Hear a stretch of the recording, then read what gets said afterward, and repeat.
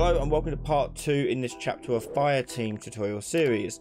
In the last part we worked on getting the flow of our matches working so we can go into a match and then back into the lobby. However, there are a few issues with the UI that we need to fix.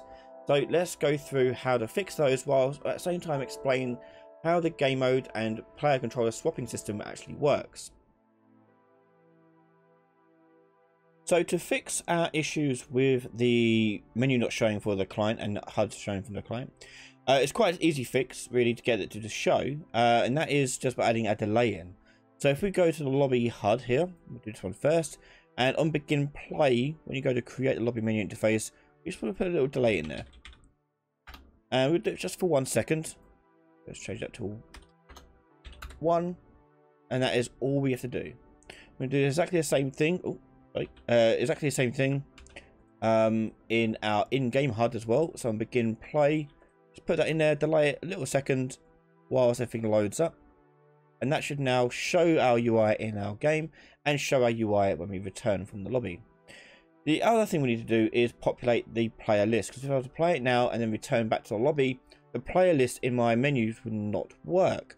So how to get around this? Well, the lobby game mode is registering who is joining through post login. However, our characters are already logged in. Okay, so that means that this display or update player list here is not going to work.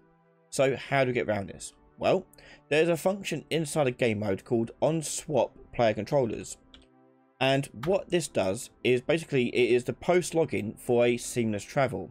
It's when a controller rejoins a new game mode through seamless travel. And as you can see here, you get the old player controller and a new player controller.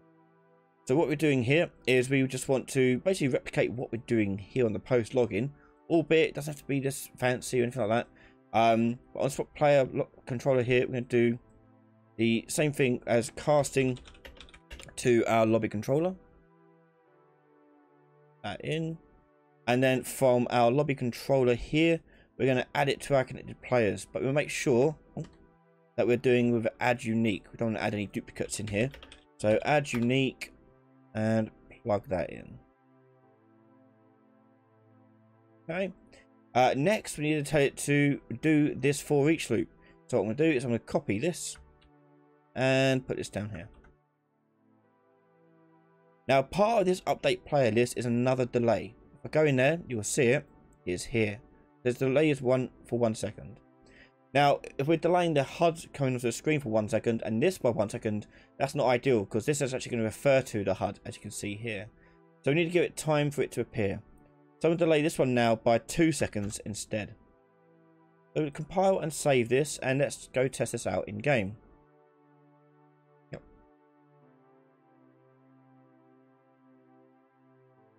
Okay, and get 2 windows appear. Again, must be played as standalone. Very important. Go to host match and then quick match, and so you can see it appear there just fine. Wait for this one to come in. This one, there you go, working okay. Hit launch, and we should now see both screens now showing our user interface correctly, which is great. Okay, so now I'm going to just shoot the other guy 4 times, get to the end of the match.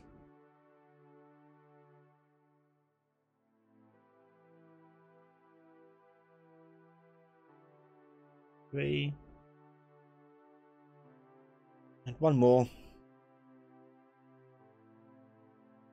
There we go. Match end. And go back to lobby and hopefully see everything appear as we should. Back to lobby, menus. No players connected. Okay, so the player list isn't updating. Okay, so we need to investigate this issue so that both the server and client can see who's left in the match. So let's go investigate this issue.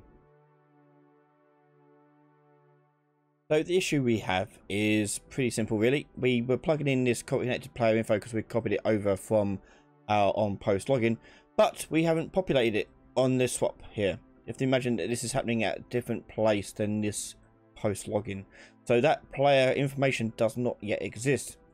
So what I'm going to do is going to make some space before my for each loop on my swap player controllers in my lobby game mode. And basically we're doing this setup here. So we're going to take all of this, and we'll take all of this and copy that and bring it down here. It's basically the same thing, and bring that up,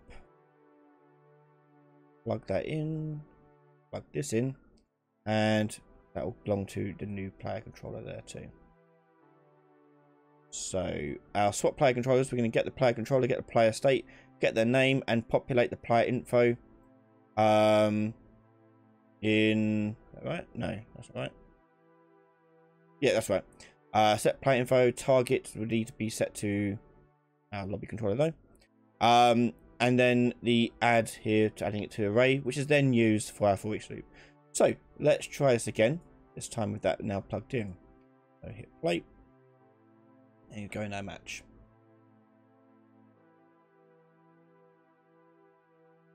Okay, so we go host match. You can see this here. Quick match. Yeah.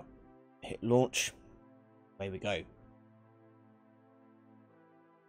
Now I can push player 4 times.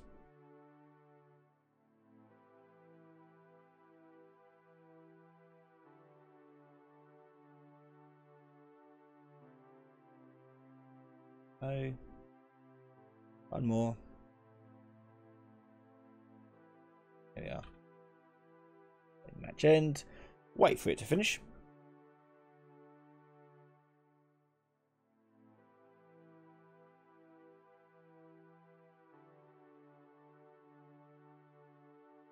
Go back to lobby, and there you go, repopulating our game modes, our player sorry, into our game mode here.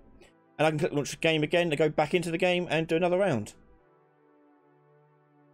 So there we have it. We've now got our working UI working nice and smoothly, and we've got a full flow coming from the main menu to lobby, the game, back to lobby, then back into game, and so on and so forth. In the next episodes, we're going to be starting work on our XP system and displaying this at the end of the match, so the player isn't just presented with just a match end, they actually get something to look at the end of each round. You can watch the next episode right now over on patreon.com/Ryan Laley. We can watch all my videos early before everyone else from just $1 a month. Thank you to all my patrons and YouTube members for their continued support in the channel. So thank you for watching, hit subscribe, and I'll see you next time. Bye everyone. I'm ready to play now, put me in the game now. I came here to prove it, I'm ready to do it, I can't be afraid now. Put me on the stage now, I'm ready to rage now. I feel like an animal stuck in a cage and I'm ready to break out. My time, none of you people can tell me to stop. This time, like the last time, you better get ready to race to the top. I'm ready to do this, show you what the truth is. I step on the field, it's time to get real, I'm feeling so ruthless. My time, none of you people can tell me to stop. Lower the lights down.